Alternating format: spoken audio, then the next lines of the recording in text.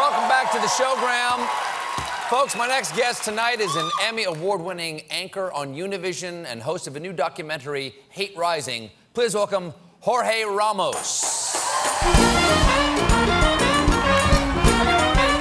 Thanks for being here.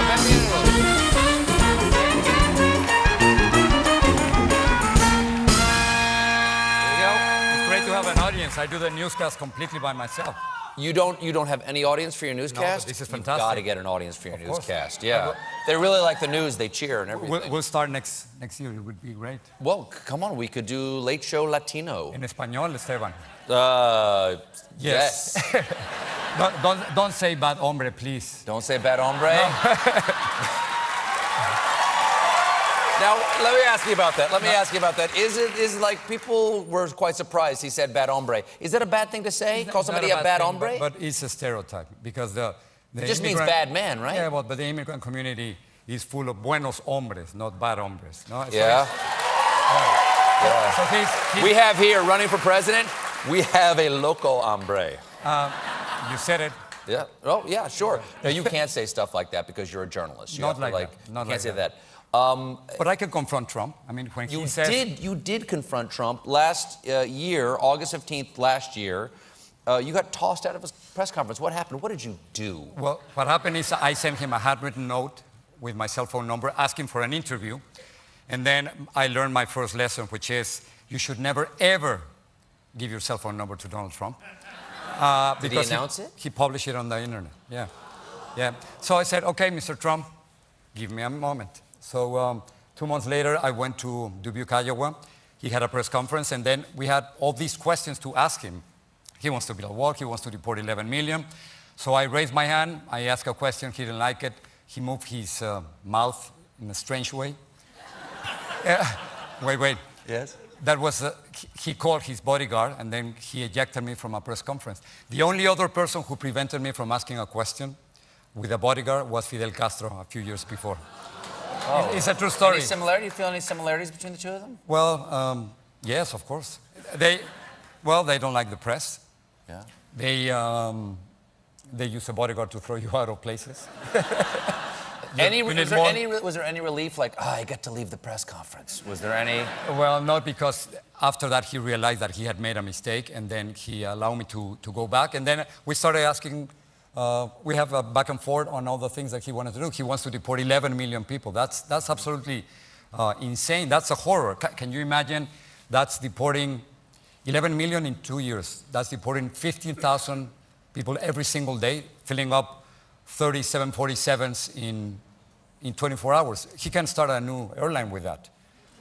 I mean, he tried that once. It didn't work out for him. Well, this one would be Trump Airlines will send you back, no?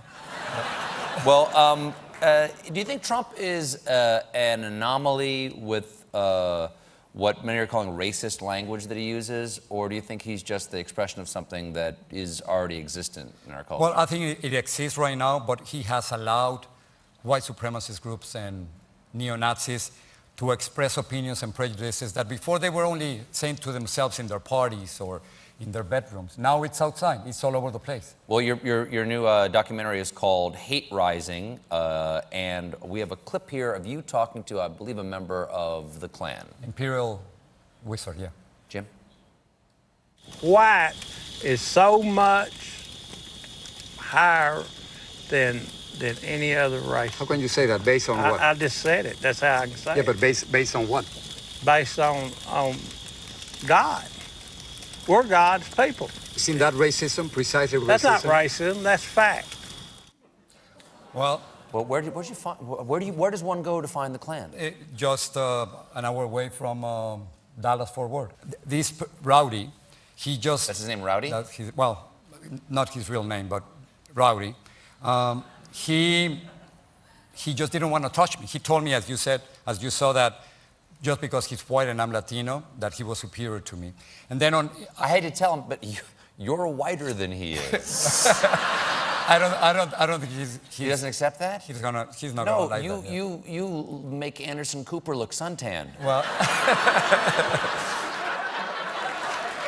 we're talking about white supremacists. I also went to Ohio, and there were about 30 neo-Nazis. and they were burning a swastika. And right there, I couldn't talk for 3 hours. The producer and the director, they didn't let me talk for 3 hours.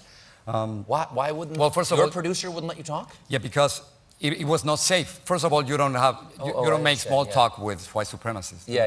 Where are you going to ask them, what's your favorite color or what? No? I think we know the answer to that one. Exactly. And then I have an accent. Every time I call an 800 number, I get transferred to the wrong extension or disconnected. So you got to push 1 for English. You know that, right? Yeah. So it was dangerous for me to be there and for them to notice that I have an accent. So I didn't want to be transferred to another world after. Stay safe. Stay safe.